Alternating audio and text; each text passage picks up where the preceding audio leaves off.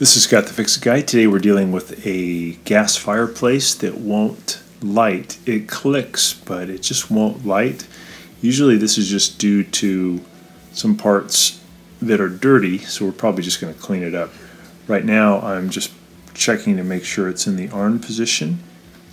And then there's a switch on the side of the fireplace that you can press like a light switch that makes it click. I'm also confirming that the gas is in the on position, so the yellow or red handle should be in the same line as the gas line. If it's 90 degrees turned, it means it's off. If it's in line, it means the gas should be flowing. So I click it, turn it on, and I hear the clicks. I can see the spark jumping, but still no ignition.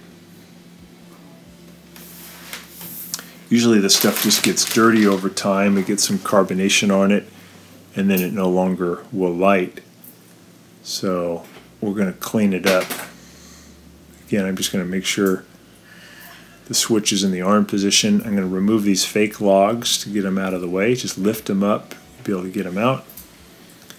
And that gives you a little better access to the spark assembly and the pilot assembly.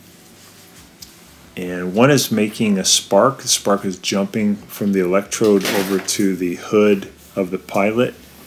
And then the pilot is where gas can flow out to be lit. So when you turn it on, you get the spark, and then gas should flow over and become ignited. I can hear the gas flowing, but it could be that the little hole that the gas has to come out of is somewhat obstructed. So cleaning this little pilot hole will help, and we usually just use a wire brush. Pretty easy to do. Just giving us a better view. So I'm using the wire brush. I'm cleaning the part called the thermal coupler, which is what senses the heat. I'm cleaning the electrode that produces a spark, and I'm cleaning the little hood where the gas comes out, because the spark has to jump over to that, and if that's dirty it won't make a good spark. Just remove that other log to give me a little more room to work.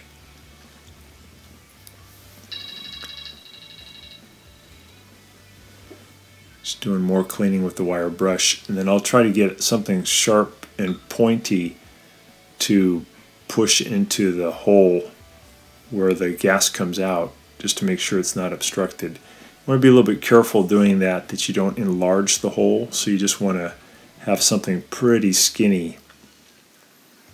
It's a very small hole, so even a straightened toothpick would probably be too thick to fit inside that little gas jet.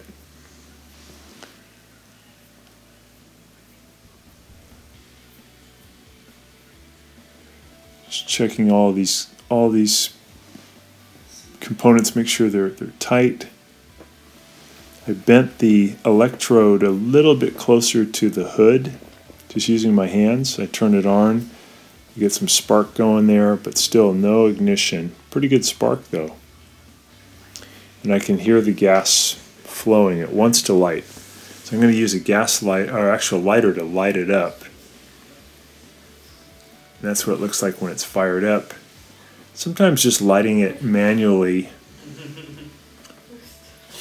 will get it going where it'll then light by itself. So that's something you can try. It's just while it's clicking, put a lighter or a match there, and then it will light, because that's showing that there's gas flowing. And then when the thermocoupler gets hot enough, it'll let the main gas come in, and then you get this big flame. So everything's working as it should. It sounds a little bit funny to me, so I'm just tapping the gas valve lightly, making sure nothing is stuck. It's looking pretty good. So I'll try it now without manually lighting. I'll see if it can use the electronic ignition to light it. So I'll turn it off, click it back on. Got the spark, and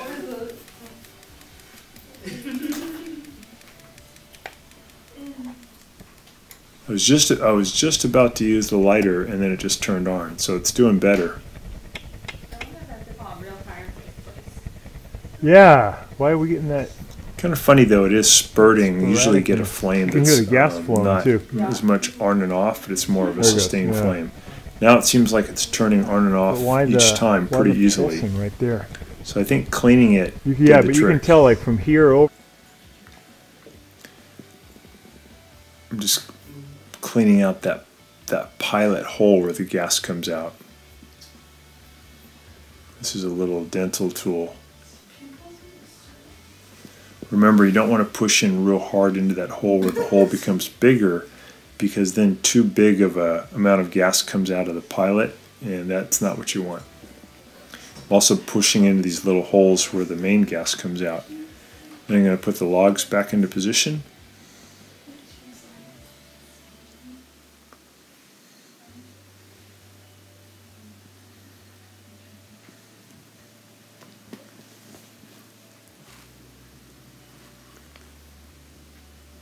There we go. Turn it on again. I literally said, I'm sure there is. You guys Got a just nice don't spark. know it. There's Yeah, the just flame. haven't figured it There out we yet. go. Well, that sounds better though. So that Yeah. worked. Just cleaning That's what- things did the job. We're going to put that inspection plate back in. Just slides into position.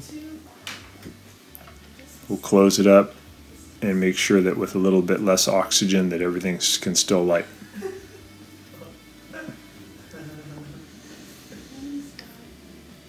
So you just really need a wire brush to do this, and then something that can help open up that pilot hole.